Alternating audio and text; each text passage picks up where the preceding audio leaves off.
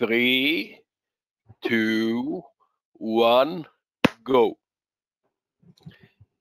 Good morning from me, good morning from the UK, from Bournemouth. Good afternoon to Australia. Good afternoon to Malaysia. Good afternoon to Asia. A very, very good morning to the US for those of you who are joining us from the US and the American time zones. It is fantastic to be with you again. That's the second big webinar we're doing. And I really want to thank my colleagues for joining us today, and particularly Gary Tan, who organized that, and Tete, who has helped put this together, who is currently sleeping on the seven cloud. It must be about 2 or 3 o'clock in the morning where she is, and Rosita from Emerald in Malaysia, who is facilitating all that. So it's fantastic opportunity to get together and demystifying some of the issues relating to publications. And I've asked our associate editors that they are based in Asia, so it's a little bit time friendly for them to come and join us today. As you know, we're doing this webinars regularly. So depending on where our associate editors are based, we're selecting different associate editors each time. I'll start with the precious Catherine Prentice, Professor Catherine Prentice, who joined us from Brisbane. Am I right? You're in Brisbane, Catherine, right? Yes, I'm in Brisbane, yes. Fantastic. And with a new hairstyle that I think it's the first time that people see that around the world. Just the new style and the new branding. Then I've got Peter O'Connor, who is recovering from COVID, but he's still very strong and fantastic to contribute. Then we've got Noel Scott, who looks happy you're in Brisbane as well, Noel, right? Correct, yes. Fantastic. Gary, where are you? In Kuala Lumpur. Kuala Lumpur, fantastic. And Simon is in Sydney, stuck in traffic, but he'll be joining us in the next few minutes. So, welcome to everybody. I can see almost 500 people, and I can see the attendees going up as we speak. I'd like to start sharing with you my screen and show you a few slides that I've prepared and I've shared in different areas, and then I'll ask my colleagues to talk to you briefly about a couple of things that they are very critical in the publication journey. And then we've got a lot of questions that have come forward to us. I think it's more than 100 questions, and I've asked Gary to arrange them and manage them in a way that that the panel can answer. Would like to keep this informal, and would like to make sure that everybody can have the opportunity to ask questions. And let me see if I can share my screen. Magic! I think I can share my screen. Amazing. Can you see my screen, Peter? Yes. Wonderful. Okay. So. Tourism Review, effectively, it's the oldest journal in tourism, started in 1946 by two very wise people in Switzerland, and you can see that on the history on volume 75, where we explained the history of the journal. I took over in 2017 as editor-in-chief, and we've got a fantastic editorial board. Many of you that you have corresponded already, and many people are joining us today. The beautiful thing about Tourism Review is that we can publish a whole range of different articles on many different areas. Because of the nature of the journal, we're very inclusive, and therefore we are attracting papers on all kinds of areas rather than one specific element of tourism. This is some of the latest results. We're on the 78 years of publication. Site score has grown dramatically in the last few years, and now it's 12.8.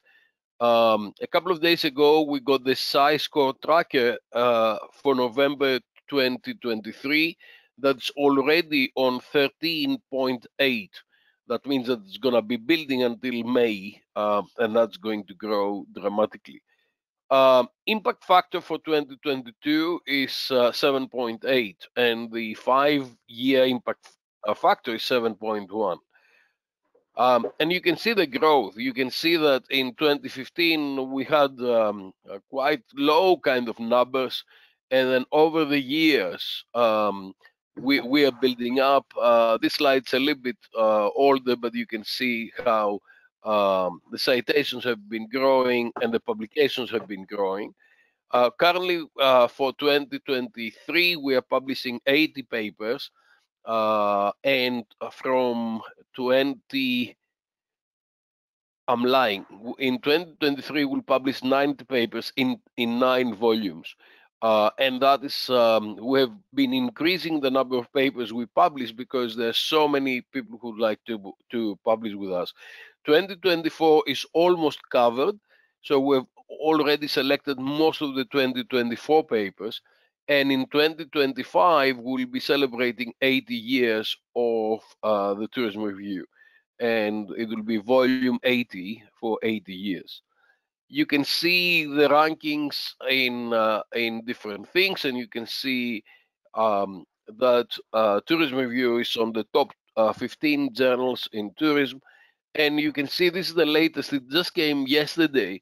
You can see how downloads have been growing over the years, and you can see that from 2019 we had 108, and in 2022 we had double that, 2007, and again in 2023, by including the September data, we had 199. So hopefully it's gonna reach to about 250 very soon. So please download and read the Tourism Review, because all the latest information is coming out. This is where people are downloading from.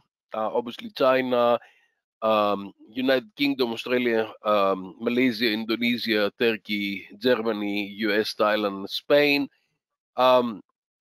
I can predict that next year India will be on this list, and there'll be more people using the Tourism Review. You can see citations by year of citation. You can see the growth, and that is reflected on the impact factors, and it's reflected on how the journal is being used.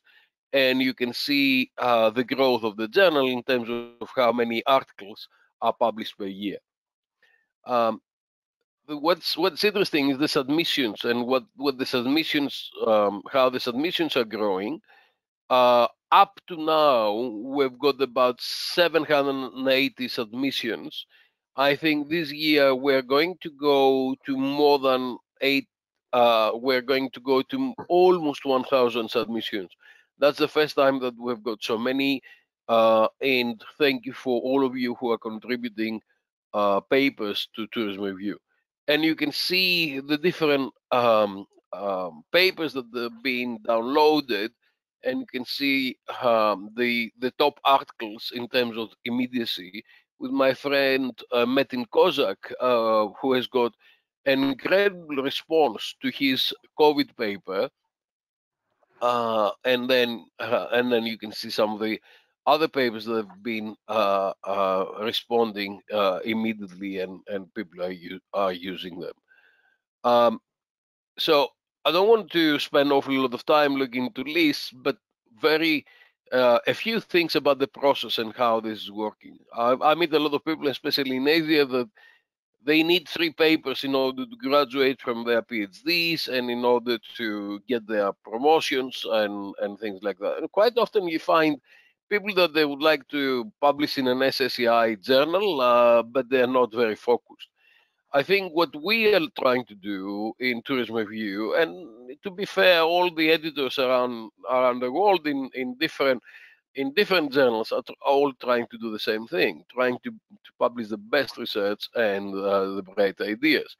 And the best research is it's journals, it's articles that they are publishing new theory, and they are making contribution both to practice and to theory. So when you're developing papers, your paper should start with a literature review that focuses on theoretical contributions and theoretical models. It needs to reflect the latest information, needs to reflect the latest publications. Sometimes we get papers that they haven't updated their literature review. So a lot of the things that they're trying to do have been done already. The paper should clarify the research gaps and how to address them, and should demonstrate originality and novelty, both in theory and also in implication. It's important to understand originality, and the originality should be very clear on the abstract, the introduction, and the conclusion of the papers. So people will need to be the readers need to be immediately directed into why someone should read this paper, and immediately should be addressing the things that they are new. And there are some critical questions that that authors should always consider before they are submitting. Have I really something new to say? What is the new knowledge and contribution to theory? Why is this paper significant, and for whom? Who is interested to know, and who should read this paper? What's the original contribution of this paper? Does the work add enough knowledge to the existing knowledge? Why someone will recommend this paper to their students? How does it progress existing global knowledge?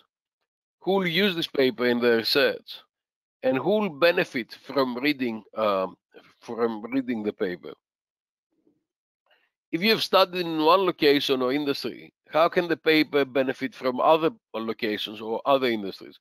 And how can you justify the methodology? And are the results clearly articulated and understandable? And what will be the impact to academic research and industry?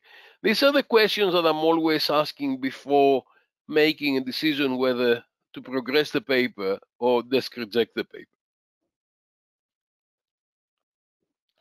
I'll show you a very brief example, and I will ask you to consider whether you'll publish this paper. Cultural and religious tourism in Romeri, Greece. Authentic experience and heritage contributions towards emotional reconnections with the historic heritage. Is this a real research, or is that a fake research? In fact, Romeri is the village of my mother, and you can see here in the village. It's in the south of Greece, in a very remote area, and that represents what I call the village of my mother syndrome, where people submit research that's only relevant to a very, very specific area and to a specific context. And that should be really only published in journals that they are dealing only with that particular context. And therefore, Tourism Review would have immediately rejected this. So you really need to look into how can your research have an impact across different areas, and how you can maximize.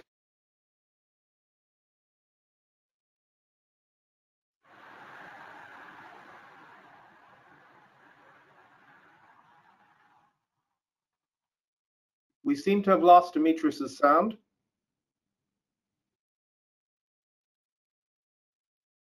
How about now? Can you hear me, Peter? Sir, yeah. Okay, thank you. So what I was saying is that we really need to have papers that they are contributing to theory and they're applicable to different contexts. And that means that we should have papers that they've got a wider context in mind, and being addressing issues in multiple locations. We're only looking for the golden egg that's going to make a good contribution. And the only way to do that is by reading the journal, downloading papers, reading them very carefully, and make sure that you engage with the journal. If you do not engage with the journal, it will be quite difficult to actually make a contribution. I recognize that really problem solving and contribution to theory is a quite hard job, and it needs a lot of work. And quite often, people are trying to do rapid publications. They trying to do things that they'll get them immediate results, and this is normally desk rejected in tourism review. So to get published, you really need to write brilliant papers. You really need to engage with the journal and to understand what is the latest developments. And you really need to address the reports of the referees, and you really need to develop the paper accordingly. You need to be able to recognize what's a good paper versus what's a toilet paper. And you need to understand the process. So the process is very important, and this is reflected on this. So when a paper is submitted, I make a decision whether this should be reviewed or not, and then I'm sending that to associate editors who are dealing with different things. So the immediate, the positive thing is to pass it on to be refereed, and to get associate editors involved on that. But sadly, 65% of the papers are rejected at this stage already, because we can see that this will not get the quality or the topic or the context right, so they're never going to be published in Tourism Review. So, and we don't want to keep these papers for longer than we need to. Occasionally, we ask the authors to redevelop something and resubmit as a new entry. And that is also part of the 65% of the papers here. When you have the first reviews, 20% of the papers are rejected at this stage. And if you have about 65 plus 20, it gives you 85 papers. 85% of the papers. And what's happening for those 15% of the papers are going to this kind of circle of revisions, where people are revising what the reviewers are saying and engage in conversation. Sometimes this is one circle. The latest, one of the papers went up to 8 different reviews before it was accepted, and both the authors and the reviewers were sticking to it to make sure that the paper was going through the process. And then once accepted, the paper is published, and then we're going to the next stage by publicizing the paper and starting new papers. So I don't want to spend more time than that, so everybody can make a contribution, but please download papers, read regularly, ask your students to read, review papers, submit papers, and invite. And you have got an open invitation to come and join and to support you. Thank you very much. So somehow I need to stop sharing from here and go back to our colleagues. How do you find that, Peter? Thank you so much. Who should go first? Ladies first. Should we go with Catherine to share her views? And I've asked different people to address different areas. And I've asked Catherine to look into the theoretical contribution. You wanted me to talk about theoretical contribution? If you could. Okay, yeah. Well, I reviewed lots of papers, and I do find that the biggest problem for the submissions is that minimal theoretical contributions, and also authors confused about what is construed as theoretical contribution. And lots of papers as I read, this talking about the research conduct in a certain country or in a certain sector. For example, in tourism, but you know, it's been done somewhere else, so they regard that as theoretical contribution. So I think these authors really need some serious training about that. What is real theoretical contribution? They really should understand, you know, what is important in terms of research. Important, not necessarily. What is interesting, and interesting not necessarily important, and what is important not necessarily worth researching or significant enough to contribute to literature. So that is something I think anyone researcher should look into. And I reviewed so many papers. With so many papers, I really find this is the biggest issue in terms of theoretical contribution. And I feel that lots of authors get confused what it really is.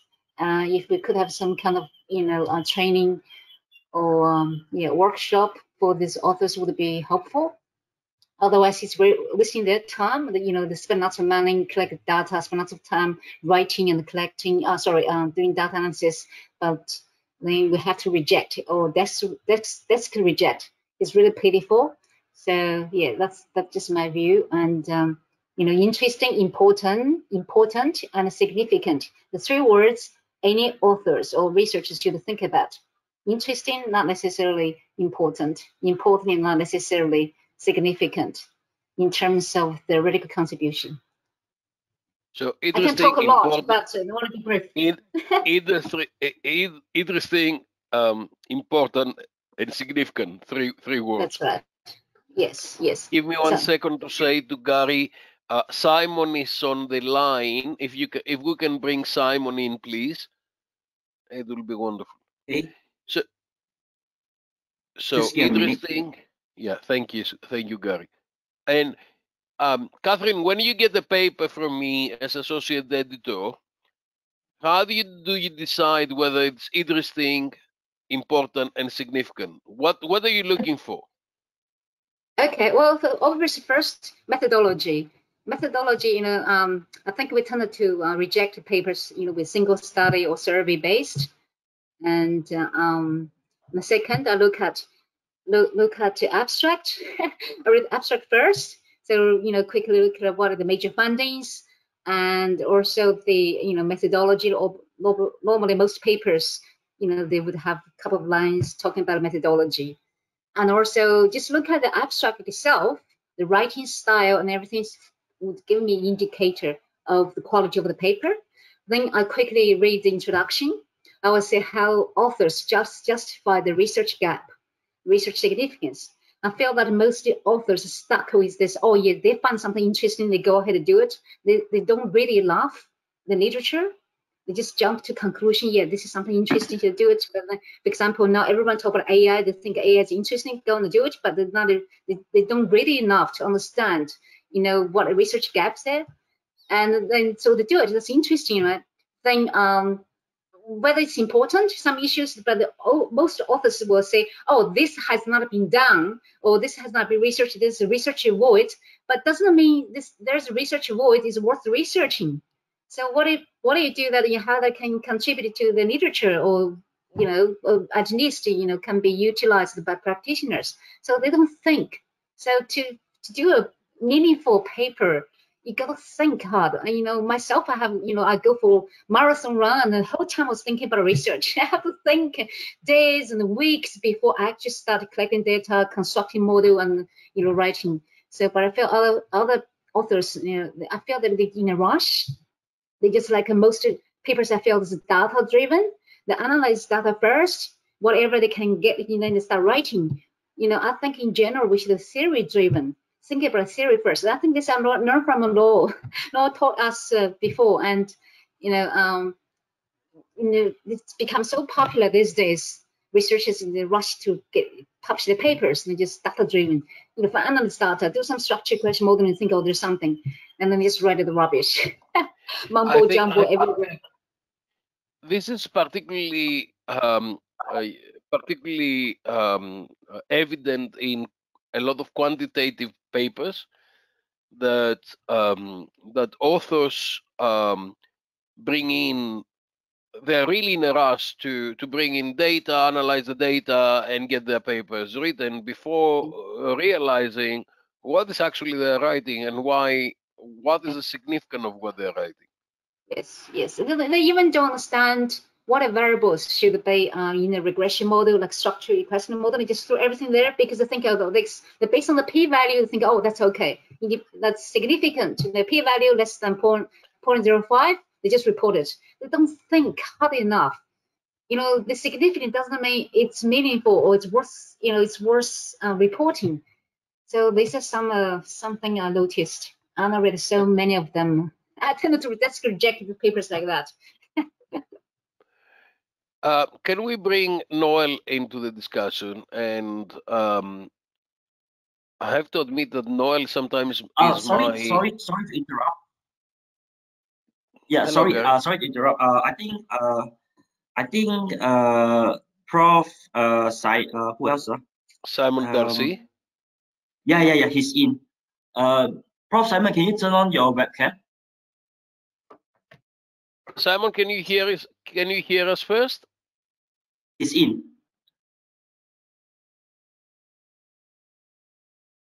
Simon, there's a control panel which has both a microphone and a video control on it in a separate window. Okay, let's Simon be able to join us. Let's go with Noel, and we'll keep an eye when Simon join us. So I was saying that I've got to confess that sometimes I use Noel as my sounding board. Sometimes if I'm not 100% sure whether I'd like to progress with a paper, I send it to Noel, and quite often Noel is very good in looking into different things and come forward with a recommendation. So Noel, and that is particularly the case for bibliographical reviews. That has become one of his specialization. I think it started some years ago when he was doing the review editor or whatever we used to call it. So Noel, the floor is yours. Thank you, Demetrius, and I hope I'm a good sounding board. I do my best. Listen, so I want to make a few points and perhaps step back a little bit to begin.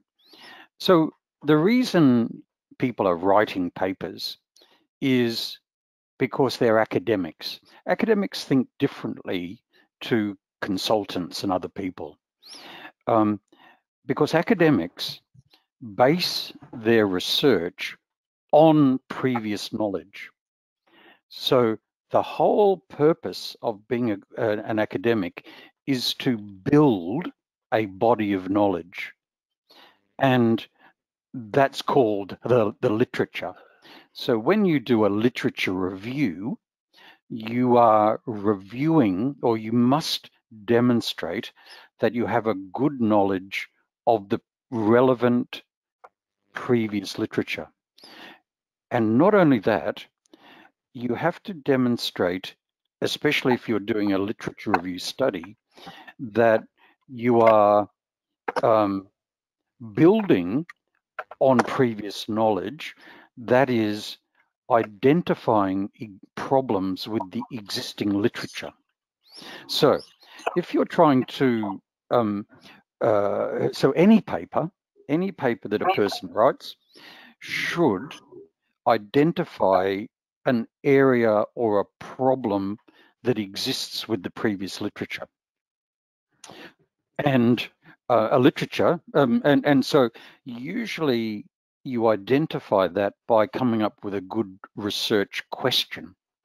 Your research question says, hey, in the literature, I've noticed that there's this existing problem connected to, say, destination image or sustainability or something. I've reviewed the relevant papers and I noticed that there's this anomaly. Some people say this and some people say that, and I'm going to do some research to try and resolve that problem. Okay, so that's what we do as academics. And so therefore, of course, doing a literature review is central.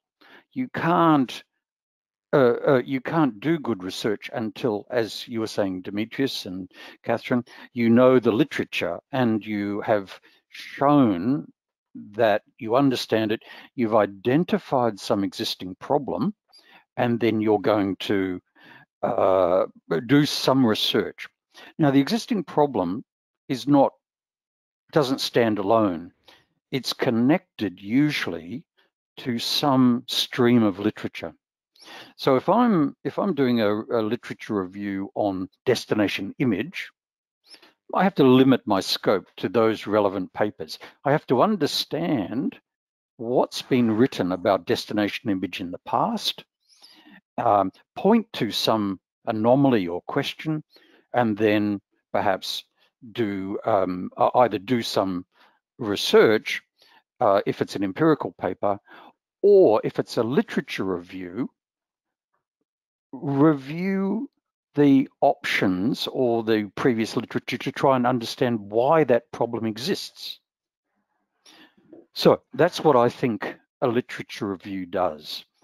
It's reviewing the related literature about some existing problem that you have identified, and in your literature review, you then might review the various approaches to that problem and come out with some suggested new conceptual frameworks that reconciles the issues you've identified. So that's what I think a literature should do. And of course, then this is why I get so angry about a systematic literature review. So systematic literature reviews are a fairly recent development, which have become very popular. And they're sort of derived from medicine. So you see, in medicine, you're talking about drug trials. You're talking about very simple, or not simple, but very restricted results. And your systematic literature review is designed essentially like a meta-analysis to determine if a drug is working or not, how effective it is. So you're just reviewing the existing literature. What's happened when it's applied to business, a systematic literature review generally takes the form of, I'm going to tell you about all the stuff that's been written about this topic, okay? And that is interesting. I would call that a scoping study. It's a way of saying, hey, I'm a PhD student. I need to look at this topic that's called destination image. And I need to know and describe, because I'm doing a PhD, what's been written in this area. And as a PhD student, I need to identify research questions perhaps for my PhD, or I might identify gaps in the literature. So that's very good. That's a scoping study, which allows you to identify a good research question. But it's not publishable because it's not answering that research question, it's simply identifying one. So a scoping study or a typical systematic literature review is what often a PhD will do, or if you're doing research in a new area, you will do prior to beginning a good literature review, on writing a good literature review.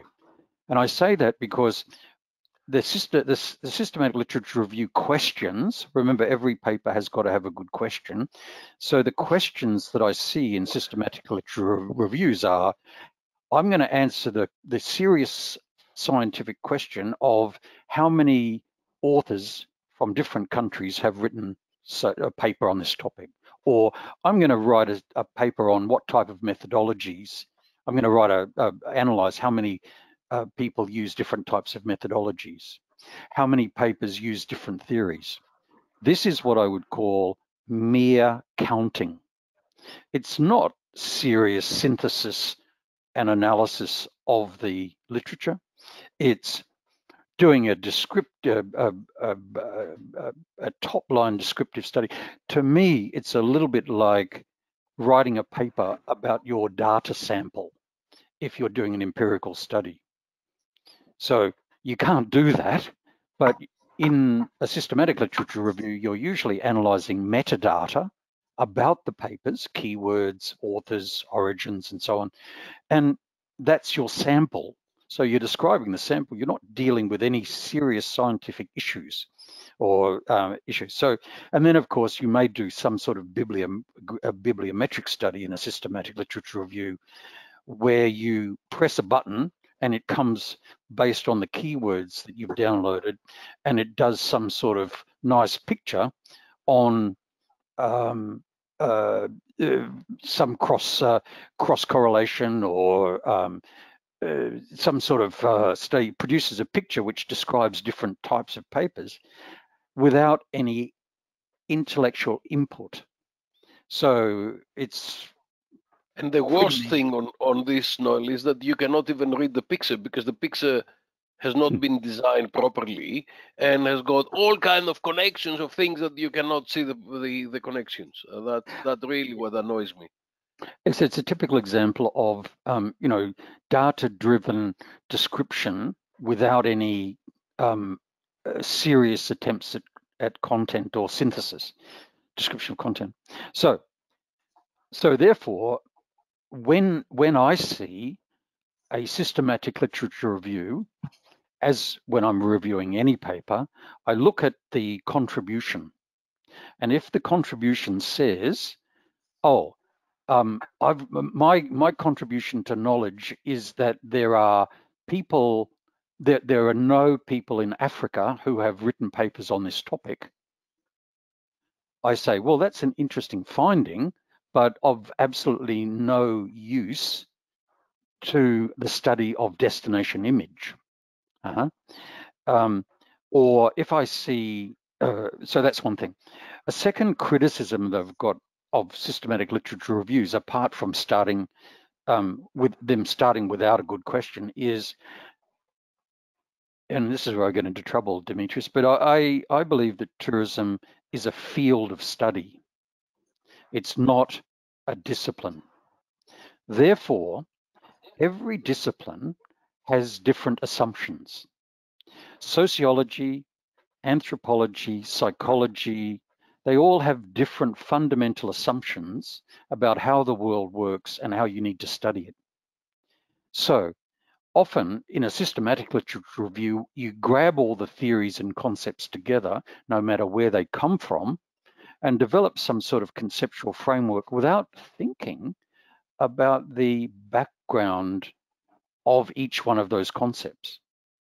So if you try and include social capital in in the same conceptual framework as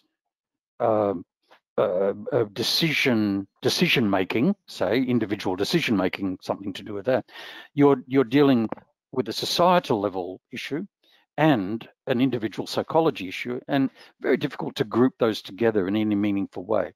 So the second lesson is, apart from not doing or not trying to publish a standard systematic literature review, is if you are doing an analysis of the literature, then do it, at least try and describe the literature or your topic based on the disciplines that people are using.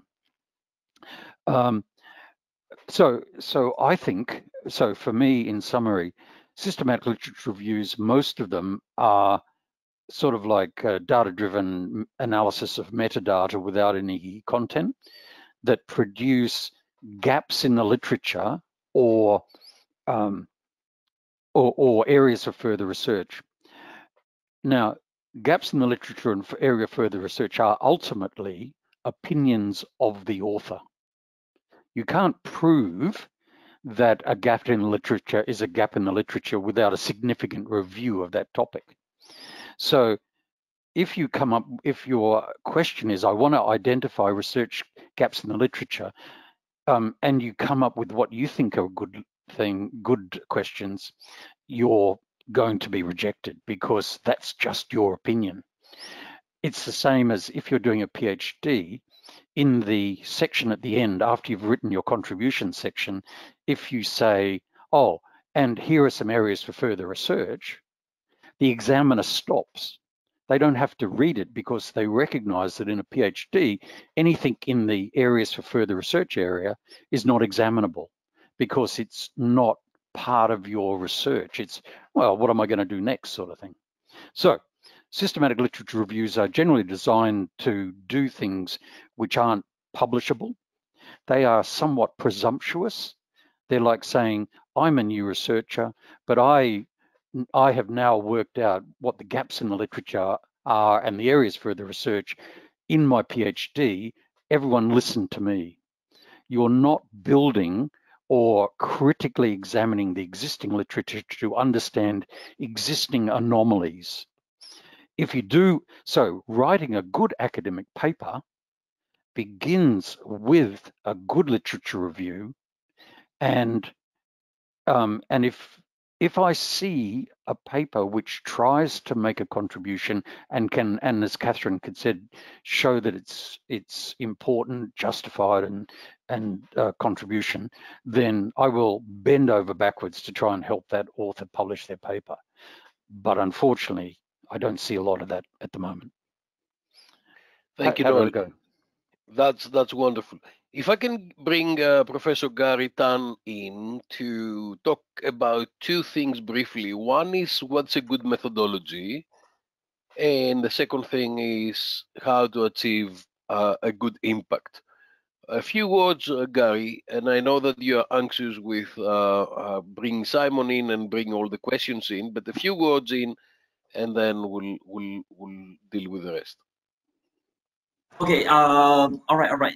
Prof, maybe before I start off, just one question I wanted to ask Prof. Noel. Very good topic on systematic literature review. But Prof, I have a very question that I want to ask. You know, I often receive a lot of rejection on systematic literature review, citing on one specific comment. This paper will not attract citation. So do you have any recommendation on how to make systematic literature review more citable?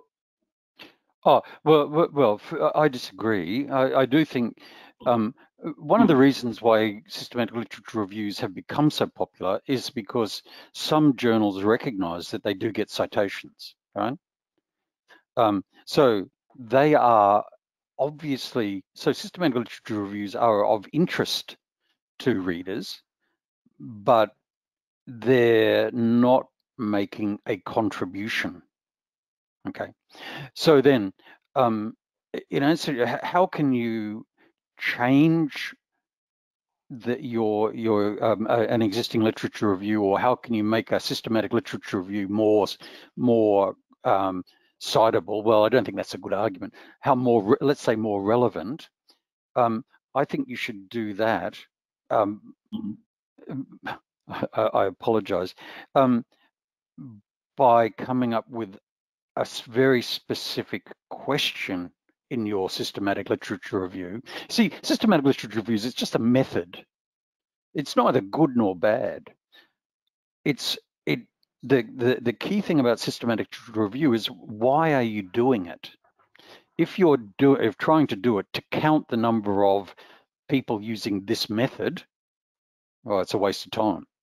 If you're doing it to select the appropriate literature to address some serious or previously identified anomaly in the literature, then that's reasonable. So I'd have to talk to you more in depth about the specific type of literature reviews you're doing, and I'd be happy to do that. But it all comes back to, well, how do you justify the question that you're asking in this literature review is important? So this a topic on its own almost. So Gary, you cannot escape by asking other people questions. So that's your time. If you can tell us a little. Yeah. All right, And you so can let's come to my part here. Yeah. So okay. To answer the first question about how to make your research more impactful, to me, I think the most important thing is the kind of topic that you're doing. Often I've been asked by even my students, yeah, and in my colleagues, for example, what is a hot topic? What kind of topic that I can contribute that has higher chances of paper being accepted. So I often propose this.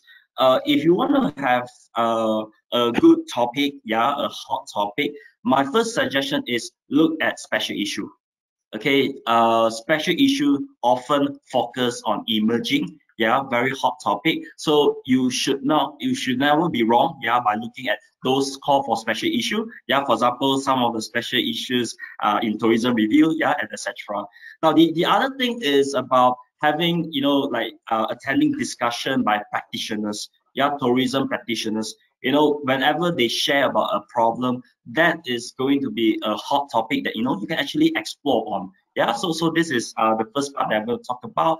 In terms of methodology, I'm probably going to make it short. I know that there are different methods that people are using. Some of us are qualitative researchers, some of us are quantitative researcher, some of us are mixed method, and so on.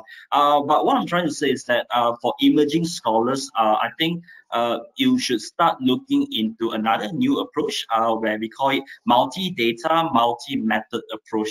Yeah, so I think this is something worthy to explore because I do notice that a lot of top journals are actually demanding for this new method. Okay, multi-data, multi-method techniques. Yeah. All right, thank you, Prof. Thank you. It's right. Increasingly, we're looking to multiple studies before you actually can submit a paper. We are looking into, have you done your literature? Have you done your qualitative? Have you done your quantitative? And sometimes increasingly we're looking to 2 or more rounds of study to qualify the research. I know that Simon is still struggling to come in. He has got some technical issues, and I know our team is helping him. Thank you for that. And let me ask Peter to address the practicality and the practical implications, because for those of you who know me, I always trying to make sure that what we publish in academic journals has got an impact in real life and supporting society. That's why the global taxpayer is paying us to be able to think and create innovations that will enable us to make a contribution. So, Peter. Thanks, Demetrius. Kind of we're bouncing around the paper here. We've talked about many different areas. We've talked about the theoretical contributions. We've talked a little bit, Gary mentioned about methodology and so on. Obviously, typical paper is typically organized. You have an introduction, a literature review where you'll start to address the theory. You'll have the research methodology. You'll lay out the findings of your paper. And once you've done that, one of the critical sections of the paper that often gets neglected or overlooked, in my experience, is this section towards the end of the implications, where you discuss how your findings are likely to impact the world. You need to explain what is the significance of your study and your findings for society, the economy, business, the consumer, whatever context that you're actually looking at, and for other researchers. And it's this speculation, and I'll come back to this in a second, it really is speculation, which you make in good faith based on your data that constitute your study's implications. Now, like I said, this is a key section in the paper, particularly I find in business and management papers. In tourism review, we highlight both the practical and the theoretical implications of the paper. They're included in the structured abstract, and they're included in the guidelines for authors. And as Demetrius said, it's one of the topics that he's quite hot on, making sure that is included in papers. Because if you think about it, if you have a research paper that doesn't explain the importance of its finding, it basically exists in a vacuum. The findings may mean an awful lot to you and to a few other specialists, but they need to be put in context for the more general readership, that is the majority of the readership. And like Catherine was talking about earlier on, you obviously need to include the theoretical implications, but I think it's also important to include practical or industry implications that show the, to use the word that Gary used earlier on, the impact of our actual research. And demonstrating the impact of our research is something that's become very much a hot topic as well, with accreditation agencies like AACSB and EQUIS increasingly asking schools to show the impact of their studies, of the studies of their faculty members, and so on. So what exactly do we mean by implications? Implications are basically conclusions that you can logically infer from the study's findings. And obviously, if we're talking about practical implications, we're talking about the conclusions that you can draw, which are going to have implications for practice. Now, you can't predict how this is going to occur. Basically, what you've got to try and do is draw logical implications that are based on the findings of your study. And I think this is another very common error that we often see. People present their findings, they start to talk about the implications of the findings, and they launch into an entire discussion about the topic, which has absolutely nothing to do with either the study that they actually composed, or in particular, the findings that they actually arrived at during the study. So I think it's quite important to actually focus on what your study is about, what your findings have actually shown, and then try to speculate and assess what the implications are for practice. I think it's also important to differentiate them for recommendations. Recommendations are actions or subsequent steps that, in your opinion, need to be taken because your findings suggest this. But it's another area that needs to be included. It's not exactly the same as practical implications. That's it, Dee. Thank you very much, Peter.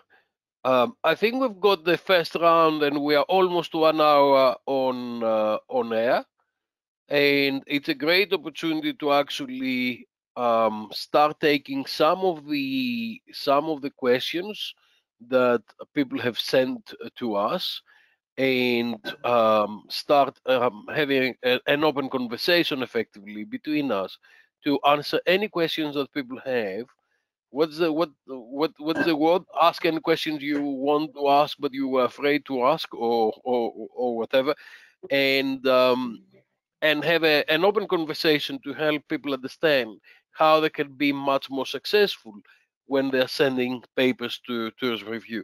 Really, when you get almost 1,000 papers and 650 of them are desk rejected, half an hour after I start reading them, it's awfully a lot of effort being wasted, really. And the more we can help authors to make sure that they're successful, the more we'll make a contribution to society. So, Gary, do you like to start with some of the questions we have got and see what we can do? Okay, all right. Thank you, Prof. So I'm going to start off with the first question. So this question is also in our list. How do you identify a good research topic in tourism? Noel, do you like to start with that? You started talking about that early on. Oh yes, and again, I may be a little bit controversial. I think there's some cultural issues here. I think that hot topics in, for example, China, are very important because the government directs funding towards topics which it thinks are very important. Okay, so hot topics are very practical, usually, but they're not often necessarily related to theory. and to making contributions to theory. So there's a sort of a divide here. Some people, some academics think that good topics are based around theory, and in other places, perhaps in IT or in some other areas which are happening very quickly with lots of new amazing ideas, artificial intelligence, then hot topics are really important. But if you come back over to other areas, that, for example, the area that I'm interested in, which is psychology, you might say that there's not much that's new, okay? That that there are certainly new contexts. Let's say why people become vegetarians. That might be an interesting hot topic, but the theory below it, the theory that you use to explain why that's occurring, is probably going to be in behavioral sciences well defined, or in sociology it's well defined, or it would probably be in the original discipline. That is in, and the only issue would be is how much of that really good theory that is current and used in psychology is actually applied over here in this field of study of tourism. So for me, the best questions, the ones that I've found most interesting, specifically related to psychology, are about the difference between the theories that are used in tourism to explain things and the theories that are used in psychology, the original discipline, to explain something. And I've noticed a big gap. I've noticed a gap between the sort of theories that people in psychology, my specific area, cognitive psychology, use today to explain things, and the theories that we use in tourism, which tend to be 40 years out of date. So for me, the most interesting hot topic is applying theories from cognitive psychology to explain things in tourism, which are not well explained by the theories we're using at the moment. Now, that's a particular issue, but I do think that hot topics like IT aside, in more established areas, perhaps like psychology, sociology, and so on, hot topics are really just that. They're topics. They're not related to the existing theories.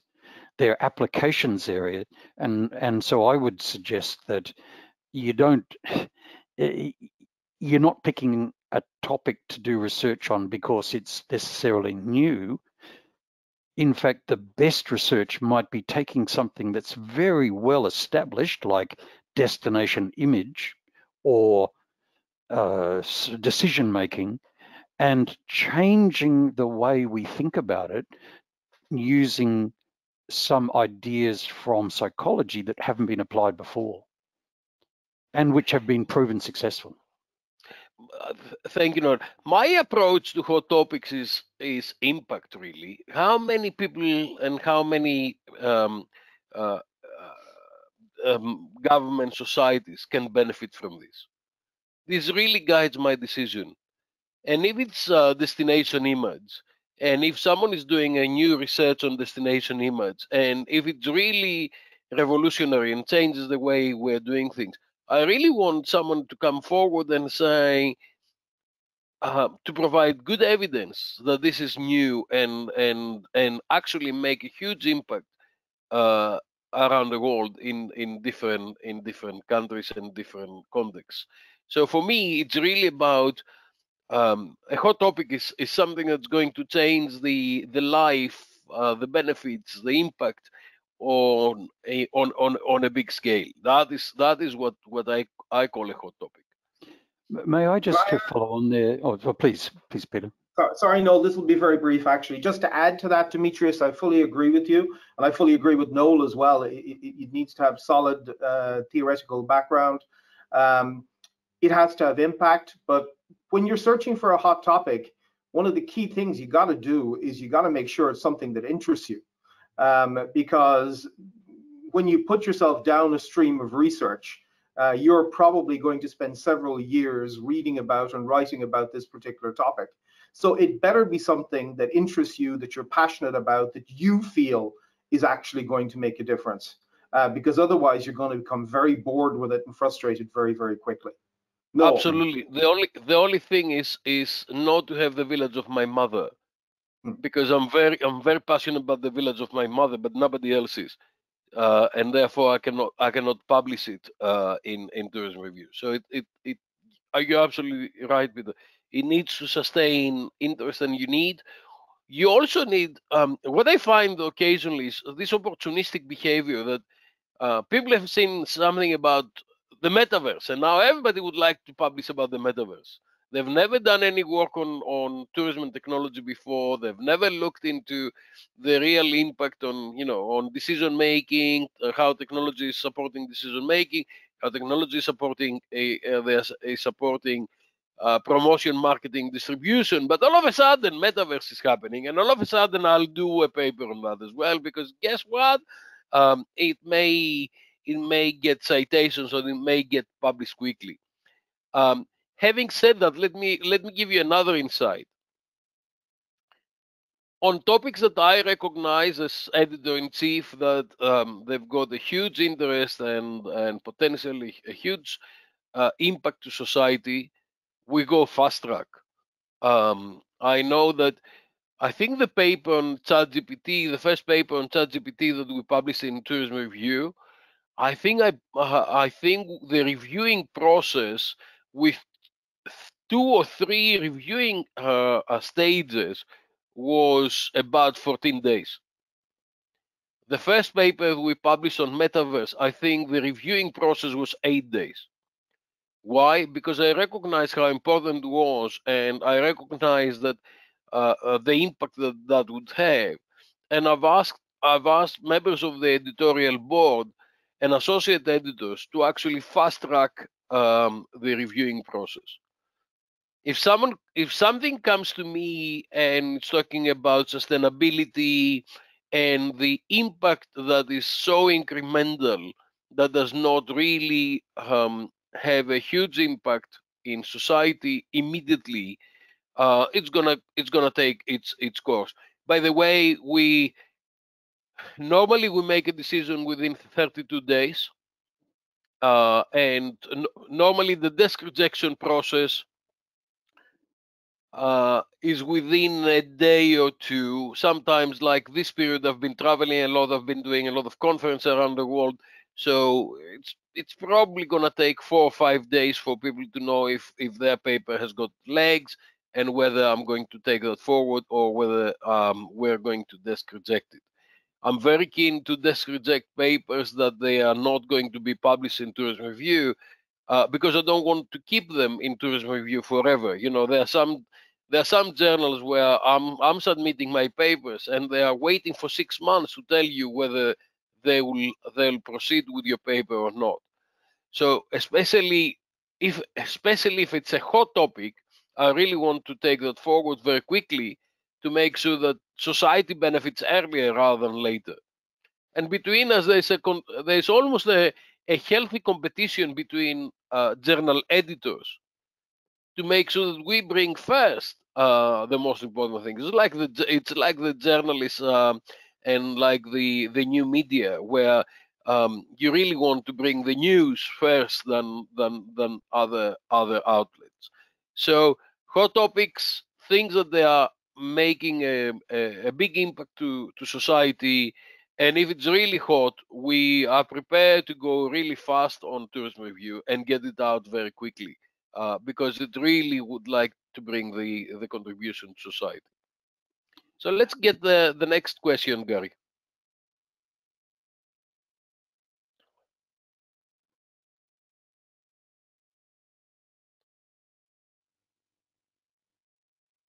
And now we lost Gary. But Something what happened. while we're waiting, Demetrius, first of all, I'd like to say I would like to visit your mother's village, and It's wonderful. so I'd love to one day.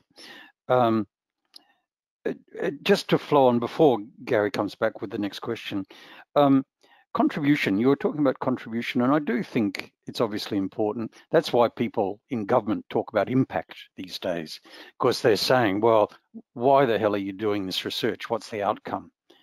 But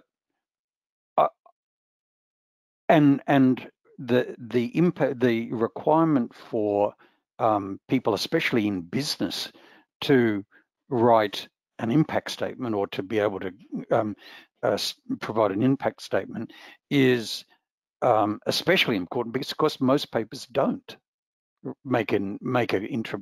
So if there's another lesson for people when you're writing the paper, you can choose again 2 ways. Make an impact, practical impact. That'd be really good, along with a small academic contribution or a significant academic contribution, perhaps with a small practical one. But you don't have to, but if you only make a practical contribution,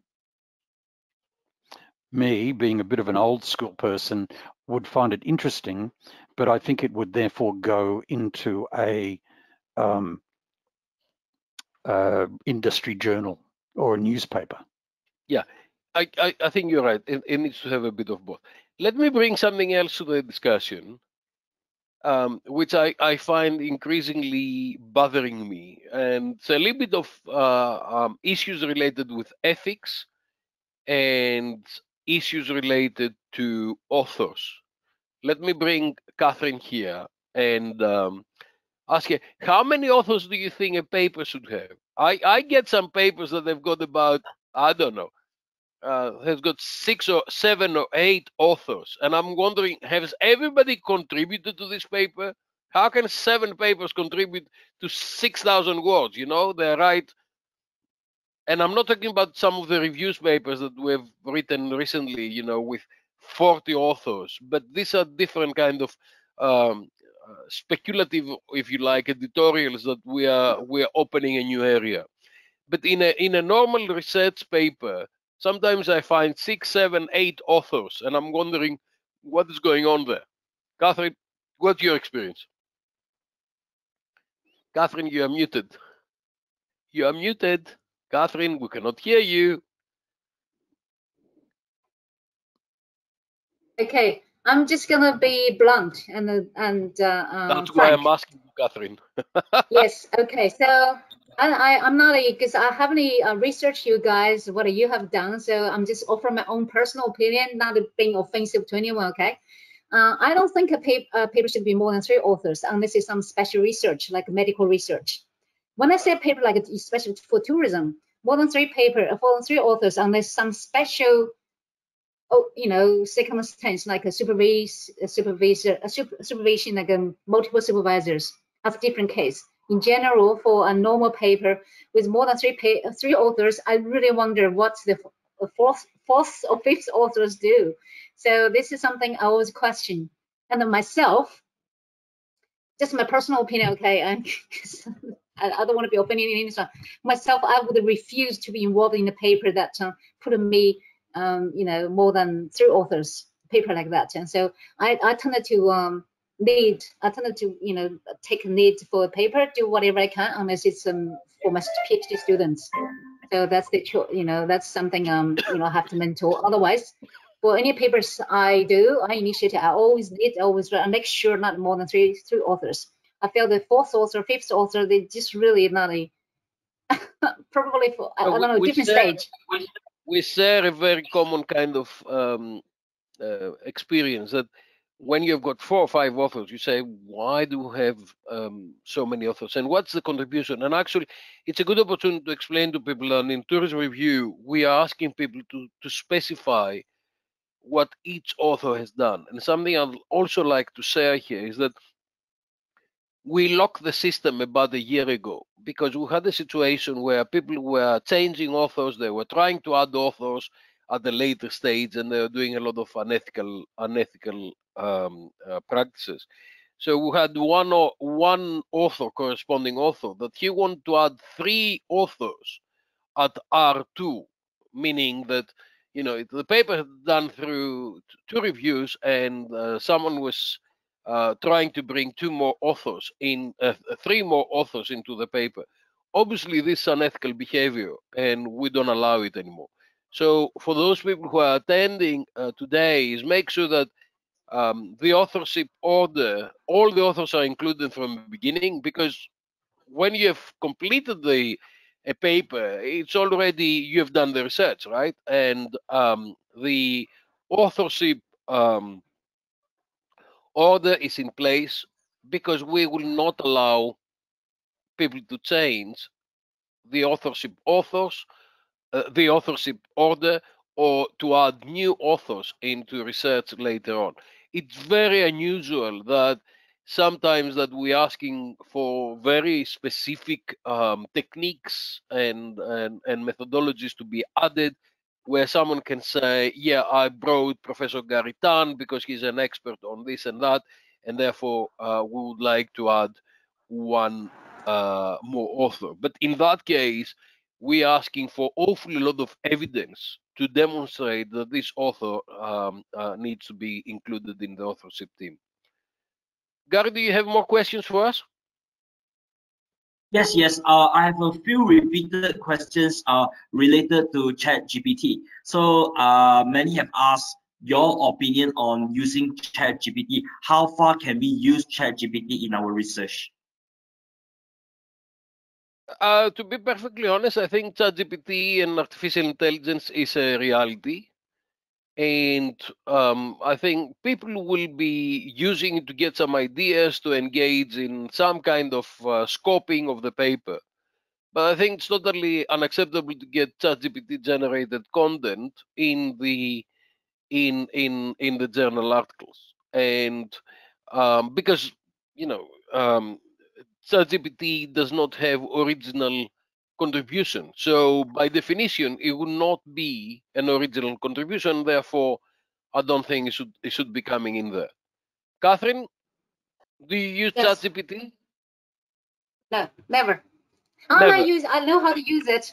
I know how to use it. I use it just for fun when I test it, but I'll never use it for research. I don't think it's good enough. Okay. Peter? I like to read. I read on Scholar Google. I probably read every time I write a paper. I can read 50 articles a day. I just read and read on one screen, and one screen to data analysis, one screen just to writing. So I don't use ChatGPT. I haven't found it's good enough for me. This is my personal opinion. Demetrius, just a reminder that in our authors guidelines, we do have generative AI usage key principles, where we talk about the fact that you cannot use ChatGPT or equivalent to generate any of the copy, results, statistics, or summaries of the article. So people may be using it for inspiration. I've certainly experimented with it, particularly ChatGPT 4, where you can feed a spreadsheet up there and you can ask it basically, here, analyze this data and tell me what you find. And it will come up with some interesting analyses. But just like Catherine said, it's not going to come up with anything original. It's not going to come up with anything innovative. It can take some of the legwork out, but I personally would recommend double, triple, and quadruple checking anything you get out of these generative AI systems.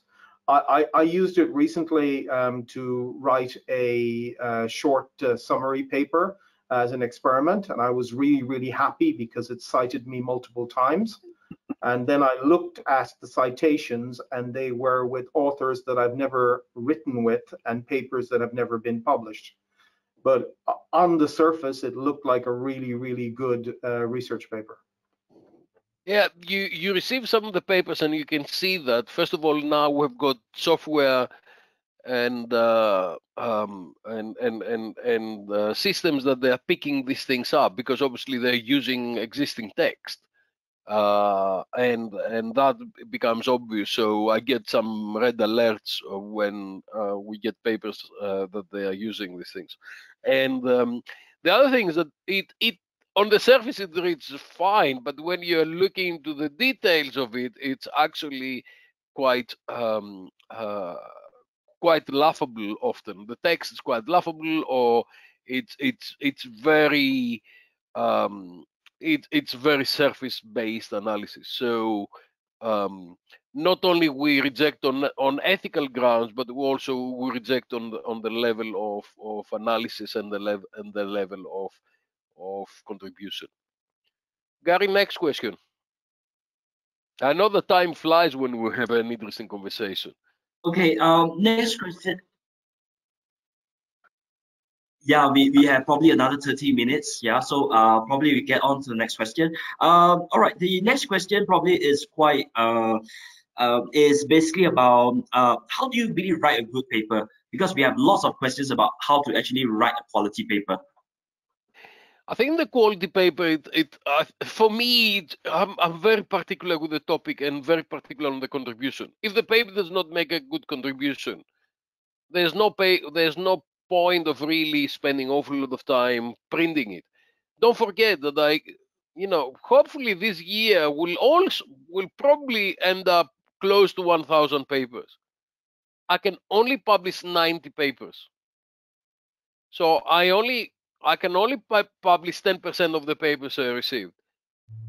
So 1 in 10. So I've got to make sure that we understand which are the papers that they can go forward. The other thing is I've got so much work for my associate editors and for my reviewers that I need to be selective which papers to ask them to work on. And that is something that's really, really important that we have got to explain, that a paper receives about 20 hours of feedback, 20 hours of very qualified people's time, consultancy or feedback work. Because what happens is that when a paper comes in, it is then going out to probably about 10 to 15 reviewers. And we're asking them, can you please review this paper? I'm expecting on the first revision, the first review, to get about 4 to 5 reviews, good reviews back before I can make a decision. And why do we do that? Because we like by the end of the revision process to still have 2 or 3 reviewers with us to make the final decision of accept or reject. So what's happening is that papers are coming in. 65% of the papers are being rejected immediately by me. Then we are sending out about 35% of the papers that we receive. So 350 papers, imagine, out of the 1,000 are going to go to associate editors and reviewers to be reviewed. And they're going to go out to normally about 10 to 15 potential reviewers. In one particular paper that I remember, it went out to 37 potential reviewers to make sure that we get 4 good reviews back. So for those of you who are attending this, please volunteer yourself to review papers and make sure that when you receive an invitation to review papers, especially from Catherine and from Noel, make sure that you accept that and you make sure that you do a good review.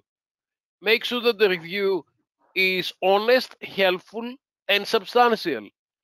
If someone writes a review and says, I hated this paper, I really didn't like it, we blacklist the review and we blacklist the reviewer because it doesn't take the system seriously. And they expect to receive reviews, but they're not willing to contribute. So in a situation, so each paper gets about 20 hours, 20 reviews, which take multiple hours for people to write before it can be finally accepted. So in that case, we need all the the community to make a contribution to the reviewing process, because at the same time they're receiving, but they also need to put back into the system. So that is the process, and how papers get through this process. Demetrius, just following on from that, you know, the question is an interesting one. The people normally, if you wanted an answer to that question, you wouldn't ask people in a journal. You would typically ask your supervisor, if you're a PhD student, or other colleagues in your university or in your department, or people you know. And so I think the question really reflects that there's a whole body, a whole group, cohort of people writing academic papers who don't have that training. Something's happened. They're either PhD students or people who've got their doctorate, but haven't really had a lot of good training in writing papers. That's part of what you do. So I guess that means that in some countries the research cultures aren't well developed, or the requirement for writing papers hasn't developed, is developing now. People are not under pressure. One of the real issues that I am sort of starting to pick up on is that a student will often have to write a paper, and their supervisor perhaps says to them, put it in and get some comments, and then you can improve it. So in essence, what's happening is the journals are providing supervisory support to students who aren't getting good supervision from their PhD supervisors. So it's an issue. Hopefully in 5-10 years it will go away, because there'll be a greater cohort of people who are well trained. But that's why you're seeing so many questions at the moment. Yeah, I think Noel, you're right. As editor-in-chief, I see myself as a gate opener, but also as a gatekeeper. So if I get a bad paper that someone has not taken the time, or doesn't have the skill to develop, or have not asked the supervisor, if a PhD students or a couple of senior colleagues in their faculty to help them develop the paper, I'm not prepared to get reviewers to actually do the work for them. So it's typically desk rejected. 65%, 650 papers, they are rejected within half an hour from when I open them. That is a lot of wasted effort. And the more we can make sure that people understand what we're doing and how we're doing it, the more they do not waste their time in creating something that doesn't have legs. So in reality, what we're trying to do, and I don't know how long it takes you to write a paper. It takes me a couple of months, and with colleagues and with meetings and with most of you who have written papers together. So I don't want, I don't want, effectively, if we're writing with three people, 6 months worth of work to be rejected in half an hour. So what needs to be submitted needs to be of good quality, and needs to have legs, and needs to have a contribution, so we can go forward. I know we can discuss a lot of these things for much longer, but I'm keen that we cover as many questions as we can have, Gary.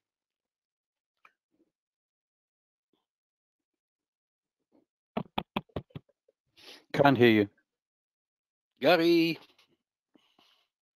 Okay, I'm sorry, I have been muted. Okay, Yeah. I'm going to move on to the next question. So someone actually asked about article processing charges, and whether these article processing charges actually leads to higher chances of paper being accepted, and also towards the credibility of a journal.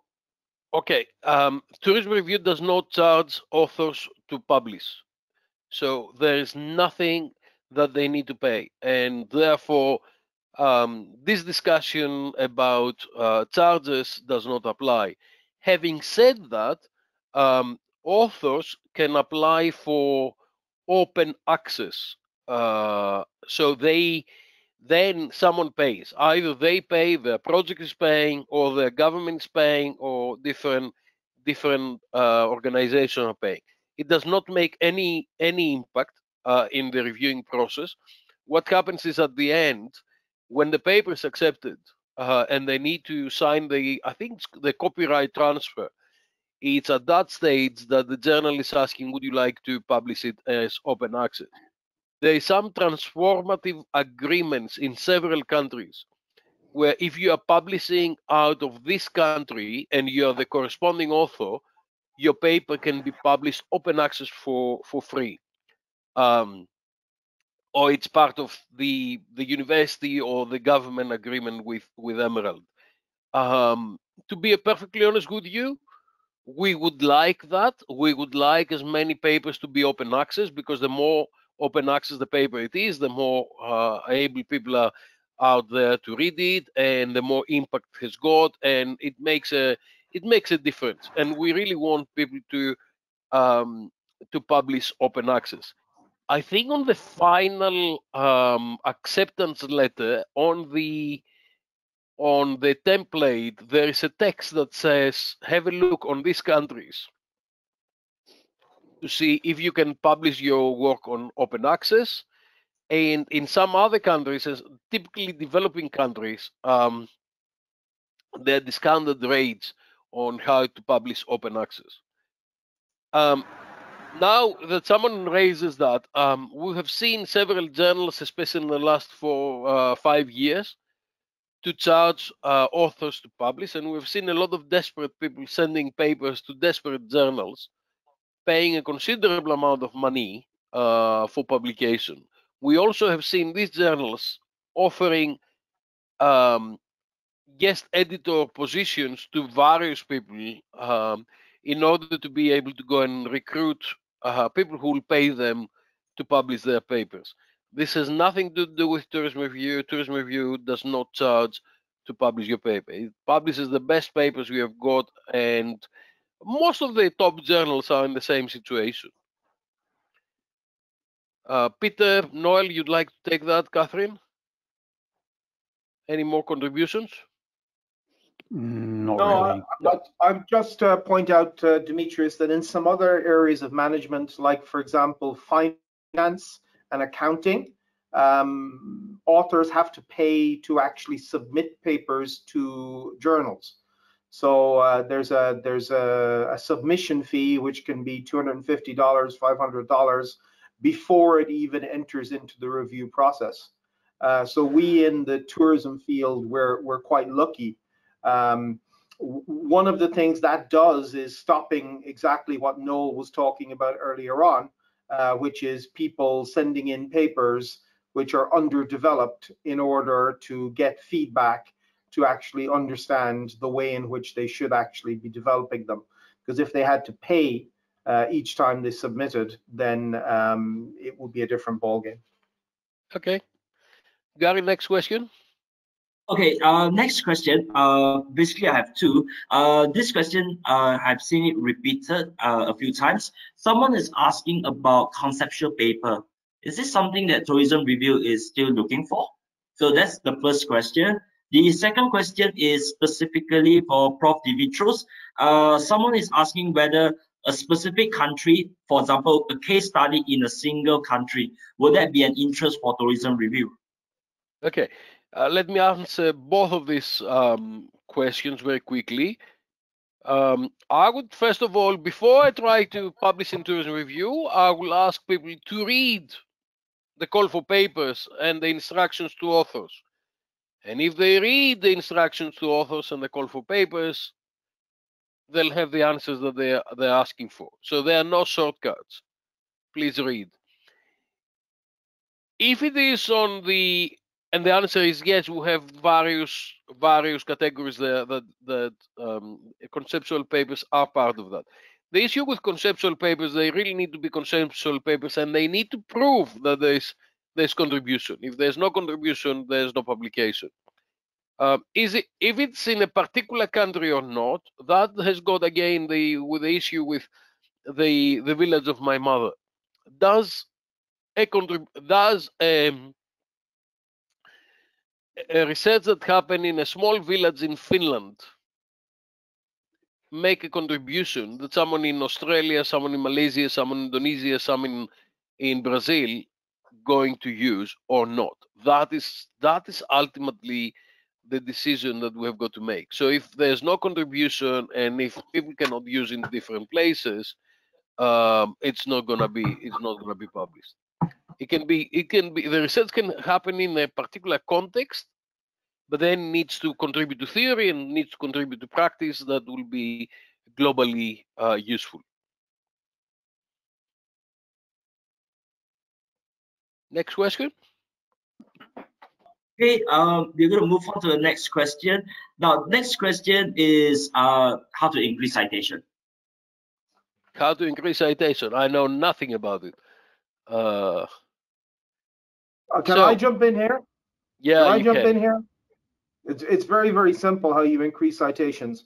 Write about interesting things, do the paper very, very well, have interesting and important results.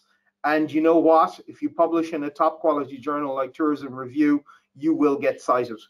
But if you publish about boring things and have very little contribution, either you won't get published or else the paper will just sit there. I'll echo what Peter is saying. And what I'll do is I'll add the element of time.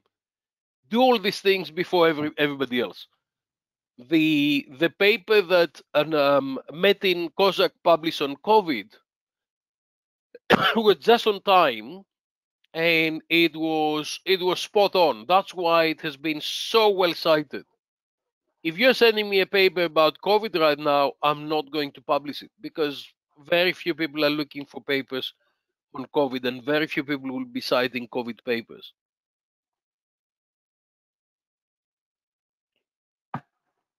Okay, thank you. So I have another question. Probably this question, I will address this to Peter. Earlier you were talking about some Africa, so there was some questions related to this. What advice would you give African researcher about writing about Africa and making our research work more appealing and relevant to international journals?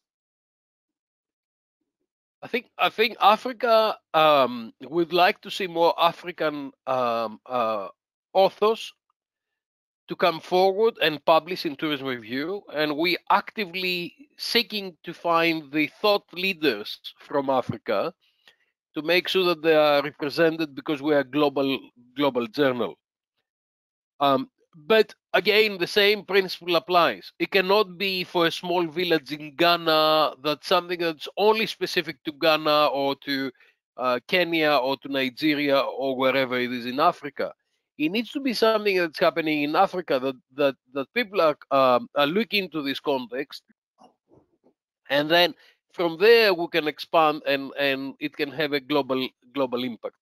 There are a lot of issues in Africa that are related with communities. There are a lot of issues related with animal welfare. There's a lot of issues about safaris. There are a lot of issues about safety, security that we can learn from Africa for different other areas. But there are a lot of issues that are only related to Africa and this particular context.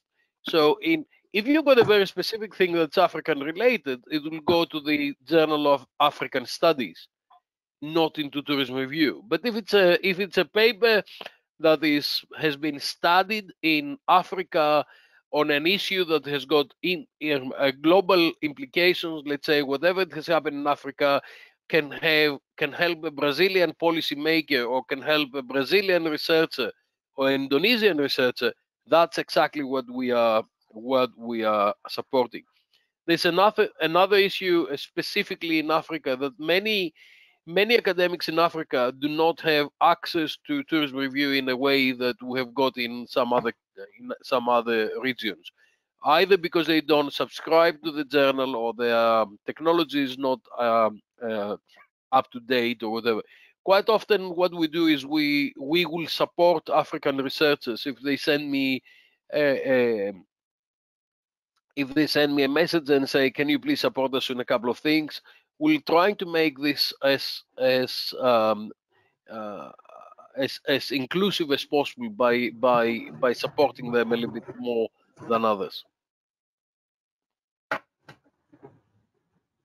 Okay, thank you so much. We have 3 questions related to selecting a journal. How can you actually, select a journal for your work? Catherine, how do you select journals to publish? Okay, I just offer my personal opinion. First, obviously, look at the ranking. So look at the Shimago ranking and as well as Australia's ABDC ranking, depending what's the purpose. And that's the first. The second, I look for the editors. So I particularly, I like to do research on all the chief editors, say what they've been publishing last 5 years and last 2 years. Editors like you working very hard, respond very fast. That's my favorite. And I'm not trying to flatter you. I mean that. And if you look at editors, and they haven't published last 5 years, and you can see they've been very, I don't know what's word to describe. If they're not active, how can they be good editors? I mean, how can they really be responsive to authors? And sometimes we submit a paper, take like them, a year to respond to something. I submitted 2 papers to JBR. Since Archie Woodside left JBR, it's a disaster, that journal. Just like they don't respond. I submitted last year, still hasn't got the first review back. So my second option is just to choose editors. Editors are very important, and look at this citations, the activity, the responsiveness, and even the personality. Like I look at you through your posts in social media, what do you say, what do I know you care, you have passion. So this is type of editor I look for. And I often advise my PhD students as well. You choose the journal, even the journal is so good and the impact factor, all of that, but then they change editors, change the editorial board, and then a disaster. And you're getting response. And we want our work to be read, to be cited. We don't want it to take forever for the reviewing process. And then sometimes I send you an email or you respond straight away, even your midnight, you don't care what time, you always respond. So you are the model editor for all people, to look. Thank you, Catherine. I'll buy you a huge drink. And let's just like so another, some journals in marketing as well, like Journal of Retaining and Consumer Behavior. Harry, he's fantastic editor as well. He responded very quick. He says what he says. He does what he says. He delivers what he promises. But some editors, my God. So no matter how good the paper is, if you sit in the reviewing process forever, what's the point? We want a quick turnout. We wanted to keep researching and something new, some cutting edge. Cutting edge is gonna be, it's not gonna last forever, right? Some new research not gonna last forever. We wanted to get it published and read. Noel, so, yes. How do you select? I always recommend finding the journal which is discussing the issue the most. So if you look at the reference list that you've got for your paper, and you're starting to see that many of your citations or your references are coming from a particular journal, then that's an obvious target for you to send your paper to. The reason is that editors want citations. So if they're publishing a paper which cites lots of their own journal, that's good. It also means that if you're publishing or you're trying to submit to a journal which has already published papers on the topic, the editor will find it easier to find reviewers. So and conversely, if you're submitting to a journal and you haven't got many of those papers from that journal, think to yourself, well, maybe I'm missing some. Maybe there are some papers from that journal that I should put in. So, and if there's no connection in the citations between your paper and the journal that you're submitted, well, then it's the wrong journal. Yeah. But we do have, I think, lots of journals, our papers will fit in. We have lots of similarity in terms of journals like tourism and hospitality or marketing, lots of similarity. So I think, yes, it's more than just that. That's my opinion anyway. Peter, how do you select journals? I think I'm going to be repeating here a little bit. I would go with just go into something. What in addition to? Yeah, I'll just add it. I'll put in like Catherine. I think the ABDC list is very important for us here in Australia because it determines things like promotion and brownie points and so on. For me, the biggest two issues are the match of the paper with the journal itself. I publish in both tourism and hospitality, and there's some papers that just clearly fit in one or the other. And then I think the speed issue is really critical. Speed of desk reject, as Demetrius has talked about earlier on, the speed of the review process, and then the speed of publication afterwards. And I think most of us have the situation where we have papers which are sitting in review for 6 months, 9 months, then you get it back and then you have, say, 3 months to do it, and then it goes in for another 6-month process. And then if the paper gets accepted, it doesn't appear even in online first for another 6 months to a year. So you've gone into a 2.5 year process, which is very, very frustrating, particularly if you're trying to get citations and get impact as well. Really important that I'm not sure if a lot of people understand this, but Tourism Review has got a benchmark of 150 days up to final acceptance. 150 days, 5 months from the submission to final acceptance. Of course, a lot of these things depends on how fast the author's doing reviews. But we've got 150 days, 5 months benchmark. If it's more than 5 months, a red light turns on into some of my on my dashboard and say this paper has been with you for more than 5 months.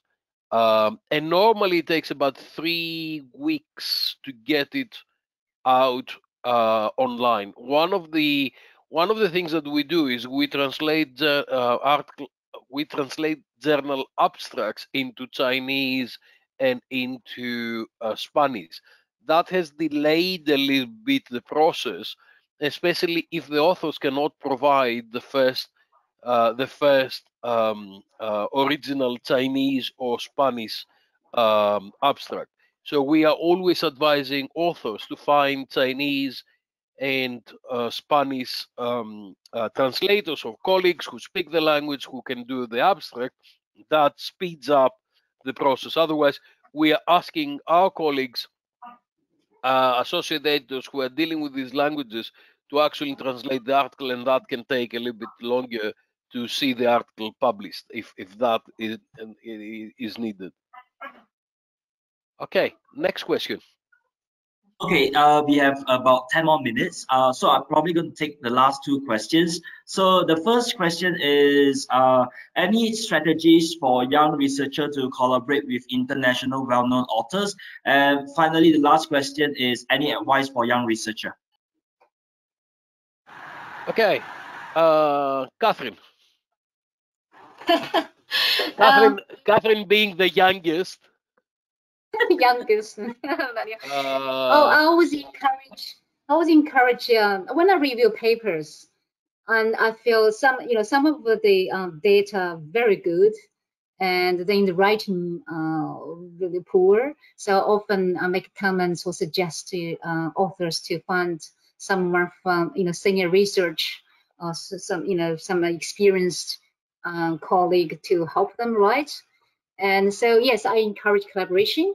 And for those young, especially young ones, they should look for people around the world to find, doesn't matter where it's from, just, find in the area, you Google them and then approach them, proactively approach those in the field, in the same area to collaborate. And then through the collaboration, you learn. So I can tell you, so my mentors at Woodside, and he trained me very hard, like a boot camp, that type of training. Like he made me write from a morning 5 a.m. to like 12 a.m. every day. So I used to take me like 6 months or 1 year write a paper. Now I can write a full paper 3 days. He trained me. So that's by collaborating with him, learn from him. And I sometimes I copy him. the way I write, and then just like progressively, and and then I get to, I just get to very fast and good and efficient. So collaboration is really good. You learn, and then make your paper more publishable, and at the same time, improve the quality, and also open up more opportunities. So proactively approaching, that's my advice. Gary, Demetrius? Oh, hold sorry. on, wait a minute. Gary, I think you are one of the most innovative person on this area, and I've been watching you in the last 5 years and your progress as a researcher yourself. And again, I'm keen to learn from the young people on this area. So what's your approach to this? Okay. My advice is this. Yeah. Sometimes for young researcher, when you write an email to some of these well-known authors and you say, "Can I collaborate with you?" I will say that the chances is probably 8 out of 10 will actually say no to you. Okay, unless you really have a very, very good profile. So I feel that it's very important that you need to build that kind of human touch. Okay, in the sense that you should, take the opportunity, to attend conferences, to meet the editor, to meet those well-known people, have a face-to-face conversation with the person so that they know who you are, show your sincerity, show them that you really want to, excel in this academic world and ask them for an opportunity. I think when someone actually sees you in person, face-to-face, they will be more willing, I will just use the word more willing, to actually give you an opportunity, to collaborate. So my suggestion is try to go and attend more conferences, events and etc. Yeah. On my final advice to all these young researcher, I share with you. When I started as an academician many years ago, I constantly get a lot of rejection. In fact, I have one paper that got rejected almost 2 years, over 8 to 9 different journals. But finally, the paper got accepted, and the paper, in fact, was also highly cited. So my suggestion to all is that never give up. Okay, if your paper get rejected, it's fine. Continue and continue and continue to keep trying, because your paper eventually will find its home. Just do not give up. Yeah. Thank you. Let me answer this now because of what Gary said, and people know that I'm constantly on the road and I'm meeting a lot of young academics in different conferences all over the world, and inevitably a lot of people come to me or they send me an email afterwards and say, "Hi, Professor, I'd like to collaborate with you. I would like to publish with you. I would like to do that." And I'm trying to encourage people to do this, and I'm trying to encourage people to do well in their career, but my day has got 48 hours. I don't sleep. Occasionally I drink or eat, but it's an incredibly busy life. So I would normally say, when people say I'd like to collaborate, I'm asking 3 or 4 questions. What have you done? Why is that important? Why it has never happened before? And if you pass this kind of little test, and if they tell me interesting things, I'll say, okay, I'm interested in this. Also, quite often people are telling me things that I know nothing about. They've never seen what I do. They just want to publish with someone who is well cited or has been around for a long time. And I said, look, if you are coming to me to talk about sustainability, you're not going to go very far away. It's not my area of expertise. So, but if you come and talk to me about sustainability and smart tourism, then I'll look into this. And then I'll say, okay, give me what you've done. What's your draft? Where are you now? So a lot of people think that, if you've got a well-known author, your paper will be accepted. That is not the case, because the reviewers do not know who has written the paper. I still get a lot of my papers rejected. So it's always about, have you progressed your thinking, and can I make a contribution to what you are doing? And would it be cost effective for me in terms of time? I'm not going to rewrite the paper. I'm not going to sit down and develop everything from scratch.